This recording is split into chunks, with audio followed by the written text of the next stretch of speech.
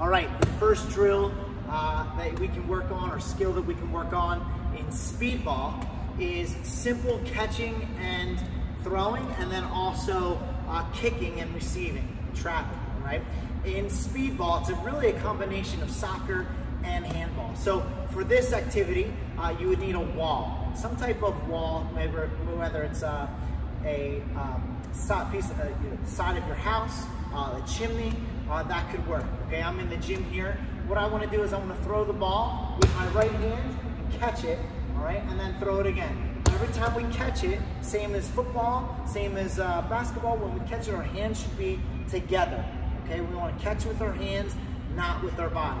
All right, so we catch it with our hands, all right, away from our body. Okay, so we'll do that 10 times to the right. If you want to get creative, you can throw with your left 10 times as well. You can throw behind the back and catch it, all right? Just get it off the wall. Then we move to the soccer part. Put the ball on the ground. And what we want to do here is we want to kick the ball against the wall, okay? Whenever we're kicking, we're using the inside part of our foot, and I want to point the toe when I follow through, all right? As it comes back, I want to receive it, okay? Again, kick, follow through. We can do 10 times right, we can do 10 times left, all right? And that's our first drill, kicking, catching, and throwing.